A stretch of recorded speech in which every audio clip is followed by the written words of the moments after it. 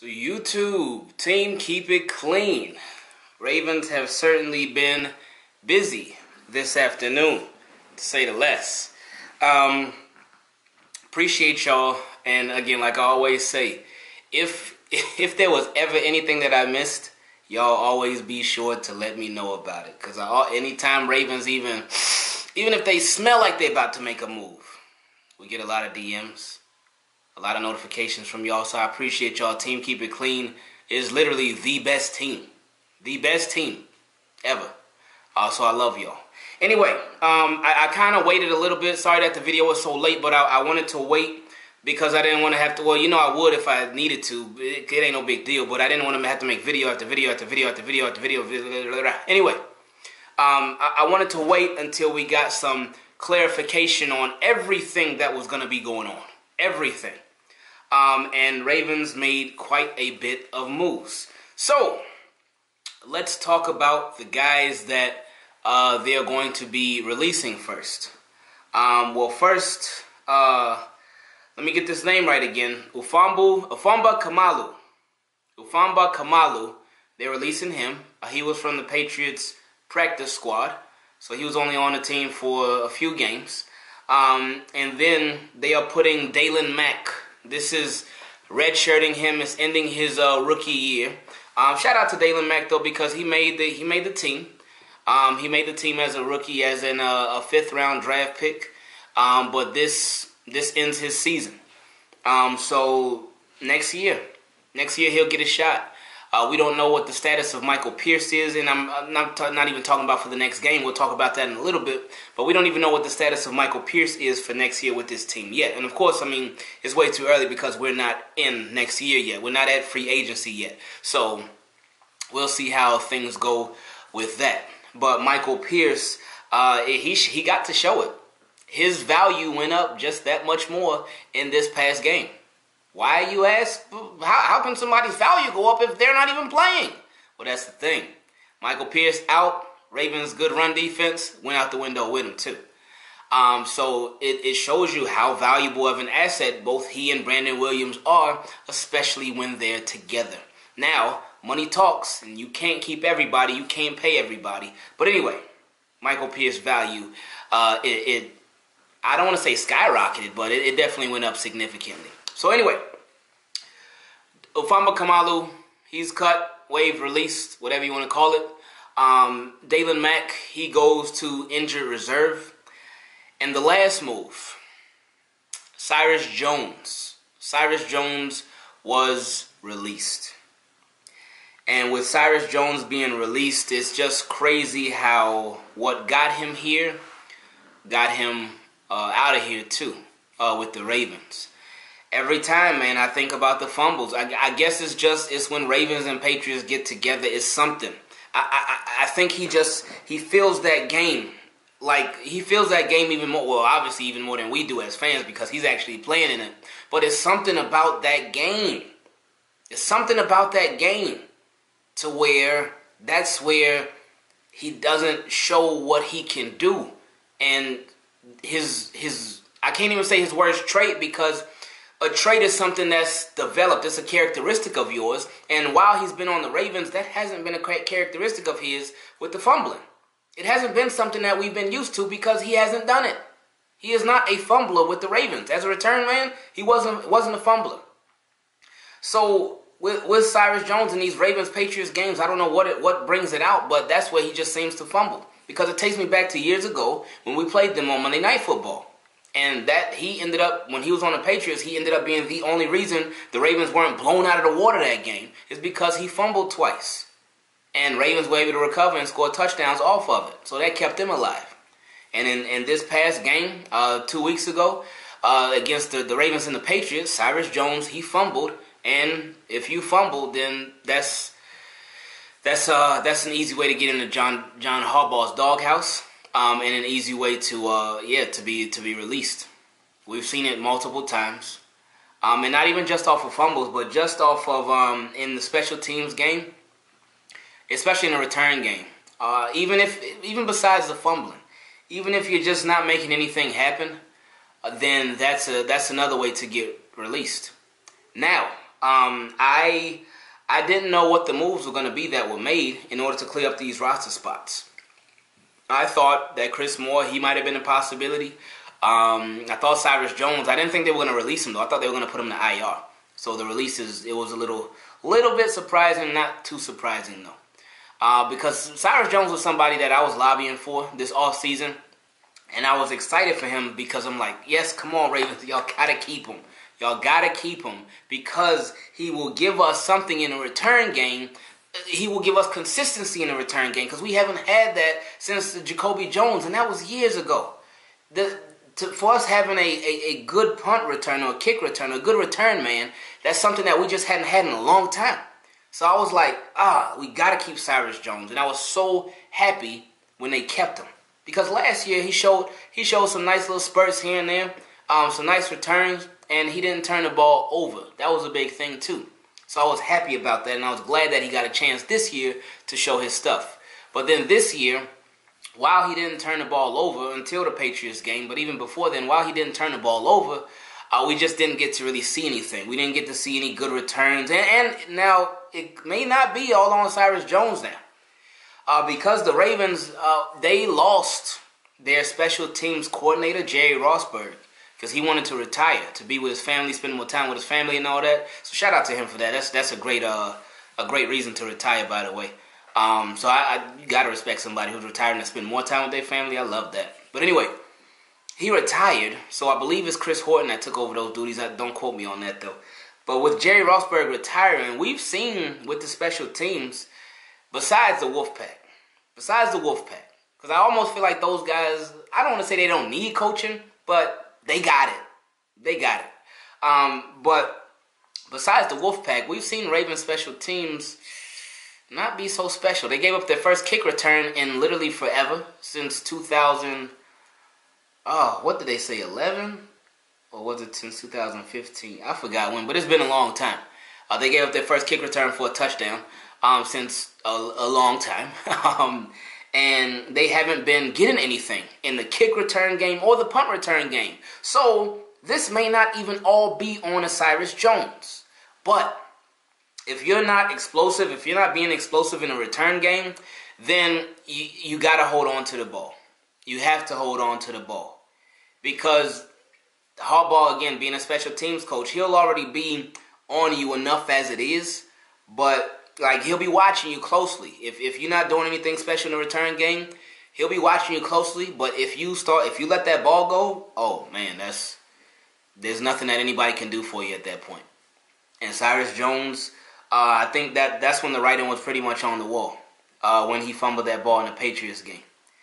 And he was inactive the following game against the Bengals a few days ago, and then they released him. And of course, with him being inactive, we kind of saw signs like, ooh, because they signed DeAnthony Thomas too. When they signed DeAnthony Thomas, I was like, oh yeah, yikes.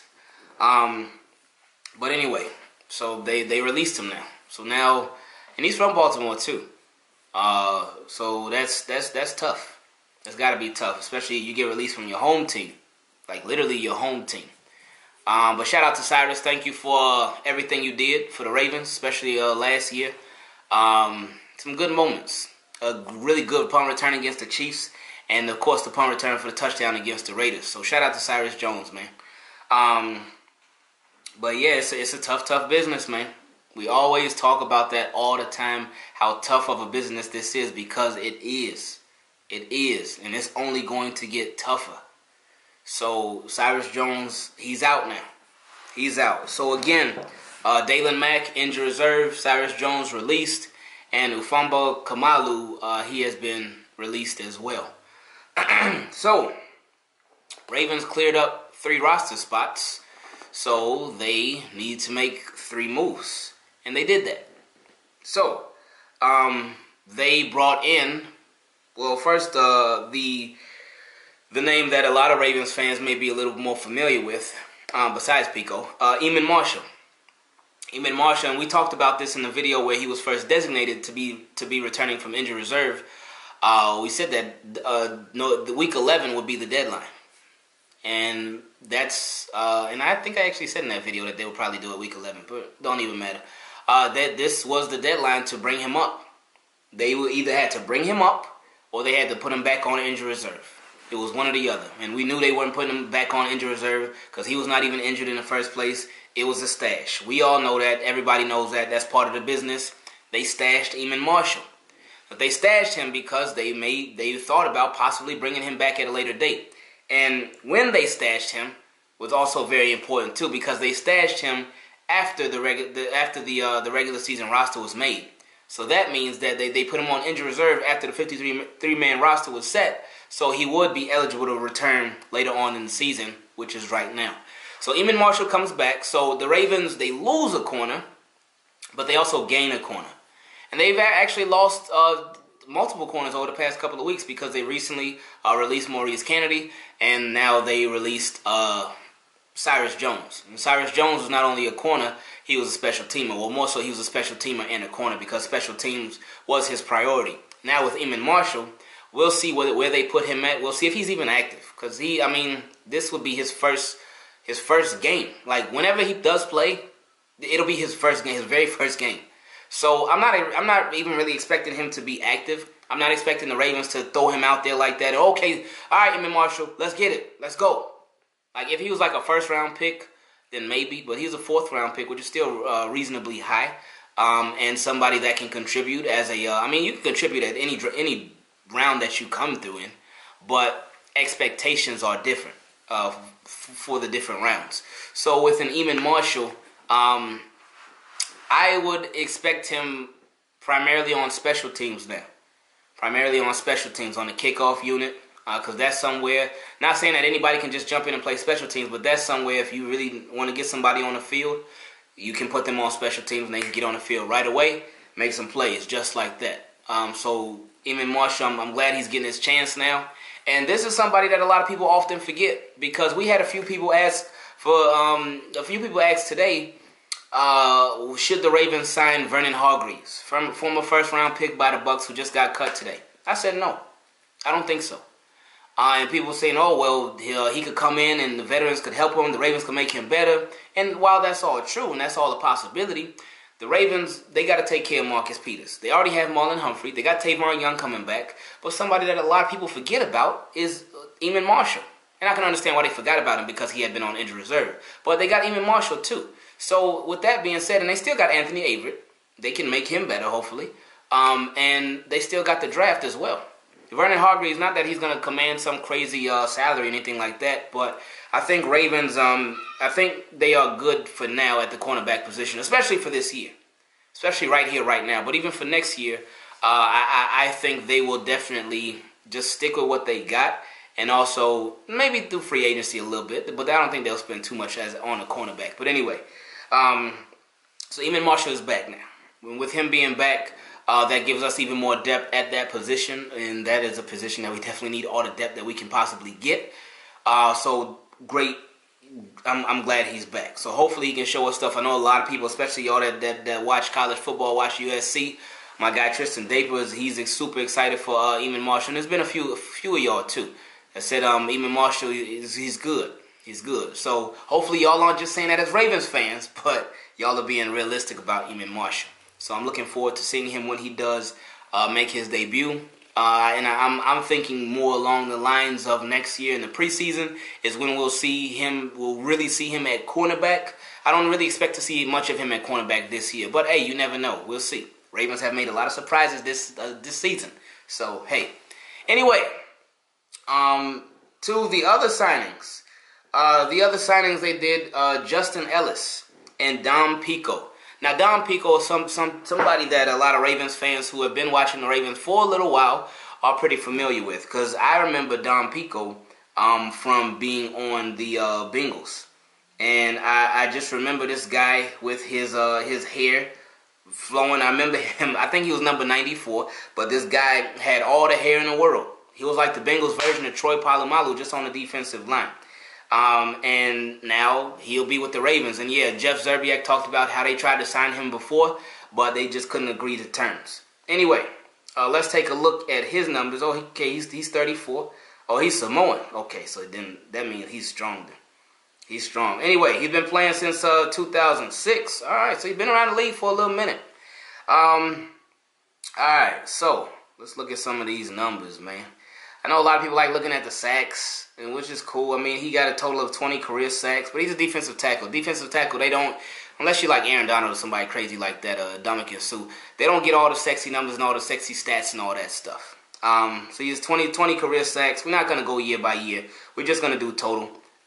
He has 3 forced fumbles, 5 fumble recoveries. Anyway, he's been solid. He's been a solid guy. He played for Denver the last 2 years, and for all the other seasons he played for the Bengals. I didn't even remember that he was in Denver. If I wouldn't have looked that up, I definitely that wouldn't be on my mind at all, like at all whatsoever. So we'll see. We'll see. But that gives us veteran presence. It's not just signing somebody who, oh man, hopefully they'll get it or hopefully they'll be able to stick to the NFL. No, this is signing somebody that has veteran presence, that brings veteran presence, that knows the game, that's been through the game, and has been in the game for a long time. So they can come in, know their responsibility, know their role, and just execute. And that goes to show that the Ravens, they feel like they are in win now mode, which they obviously are. And we've seen that throughout how they've been playing this season and some of the signings that they made. But now, they also signed Justin Ellis, former Oakland Raider. So, let's take a look at some of Justin Ellis's numbers, see where he's been. And of course, numbers don't tell the whole story, but let's take a look. So with Justin Ellis, okay, Justin Jamal Ellis, okay, he is 28. So, and he's been with Oakland the whole time. He's been with the Raiders the whole time. So he came in 2014, excuse me. And he started 14 games. Okay. He had 1 tackle for a loss. He only got 6 tackles for a loss in his career. But I guess last year, he didn't play in many games. I don't know if he was hurt or he just fell out of favor with the coaching staff or he just lost his spot. I'm not sure. But ever since he came in the league, he has been starting. Says 2014, started 14 games. 2015, 9 games. 2016, he started 4 games. So I don't know what happened there. But then 2017, he started 14 games. So it's been a little flip-floppy. He has a half a sack from 2017. But you know what? With his stats, his stats, they're not eye-popping. With his stats, they're not like, oh man, oh wow, he did this, he did that. No. But with this one, I mean, I got to trust the Ravens front office because they have earned my trust. They've earned it. I feel like we're playing that game. You know that game you play in school, the trust game? Well, some of y'all even play it at your parties and stuff where you go like this, you drop back, you just fall back like that. See? I trusted my chair that it wasn't going to break, even though I'm a little heavy. But when you play that game, it shows that you trust whoever's behind you to catch you. Now, with this is me, and behind me is Ravens in free agency during the season. I trust them. I fall back, and I'll trust them because they've already earned my trust through a Josh Burns, who I knew a little bit about, but I was like, okay, when they signed him, it's been great. With an LJ Ford, who I didn't know anything about, and they signed him, it's been great. With a DeAnthony Thomas, he just made his first start last week. So we'll see how that goes, but I got a feeling that was going to work out too. But even with this one, with Justin Ellis, oh, Jihad Ward. Jihad Ward has been somebody. I was like, with Jihad Ward, I didn't know who he was. I didn't even think he was going to be on the team for even a week after they signed him. Even 4 days after they signed him, I thought he was going to be cut because I thought he was a placeholder. But he's been holding his place on the roster. So with their signings, I trust him. They've earned my trust. So Ravens, I'm sure that y'all got it. I'm sure they can handle it. So I have absolutely no fear that these guys will come in and contribute, especially Don Peko, because we definitely need somebody. And I mean, you can see in the game on Sunday with Siler and Wormley, they're not Michael Pierce. And not saying that Don Peko is Michael Pierce, but getting somebody that's a veteran that got that experience that can come in and, okay, yeah, I know my assignment and whatnot. I got it. And he doesn't have to be the guy because Brandon Williams is the guy, but he just has to be a good supplemental guy. Now there's going to be a lot of supplementing he's going to need to do because run defense, they live and die by Brandon Williams and Michael Pierce. And with Michael Pierce dealing with an injury, hopefully it's not too serious. But with these signings, it does look to be a little bit serious. But hopefully it's not too bad. But we definitely need him for the long haul. If we can't have him in this Texans game, I hope he's out there. But if he's still hurt, if he ain't ready to go, like, because of course a lot of these guys, they stay hurt. I mean, not stay hurt, but they are hurting through the season. But if he's 90%, okay, cool. But if he's like 80% or 70, nah, just let him rest this game. Let him come back the following week. So, because we got a tough stretch. We got a tough stretch, and we definitely gonna need him down the road. So, anyway, team, keep it clean. I appreciate y'all. Thank y'all for spending this time with me as we went through the different Ravens transactions that they just made, all within the last hour. So I appreciate y'all. I love y'all. I thank you all. I hope you all having a great Tuesday. I almost forgot what day it was. And just like that, I'm out.